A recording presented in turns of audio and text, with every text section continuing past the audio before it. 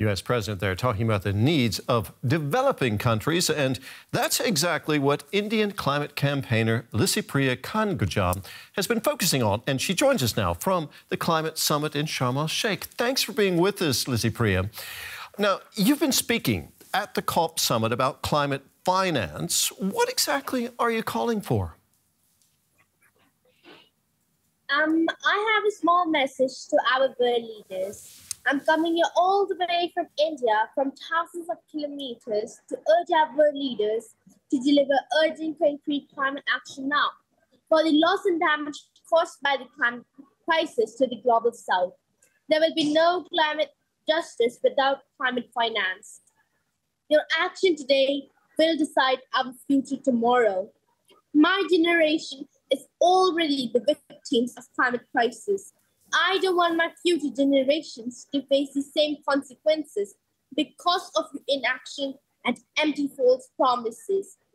Take concrete climate action now, during this COP27, right in front of us, for a better, cleaner and safer future. Okay. Now, the U.S. president, he just spoke at the summit. I'm sure you heard him. He talked about helping developing countries and wanting to help developing countries do their best to fight climate change. Are you satisfied yourself with what developed countries are doing so far? Yeah, actually, if it's about India, I think India is doing the best to solve the global climate crisis, so it's still not enough yet. But my question is that, are the rich countries doing enough? India is the only country, I guess, which is in the track to achieve the Paris Climate Agreement.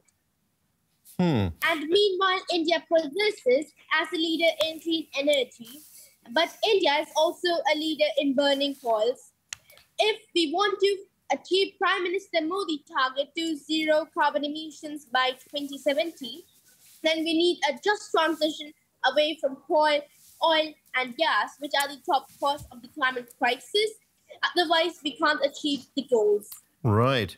Well, of course, part of what makes young voices like yours so effective is that your future is at stake. You're the future of your generation. How do you expect the current efforts on climate change to affect your future?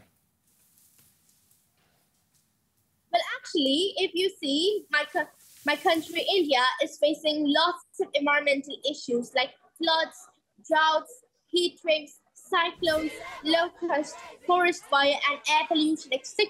on the same time. These are all the impact of climate change. And children are dying due to air pollution crisis in India and severe heat wave crisis in India. Children are dying due to war in Ukraine. Children are dying due to flash floods in Pakistan. Children are dying due to starvation in Ethiopia. And many girl children are out of school to fetch water from a very long distance. And sacrificing the lives of the millions of innocent children for the failures of our leaders is unacceptable at any cost. And many indigenous people are losing their forests and land rights because of deforestation and mining activities. So you must act now to save our planet and our future. Licypriya, thank you very much for talking with us. That was Indian climate campaigner Licypriya Kangujam in Egypt.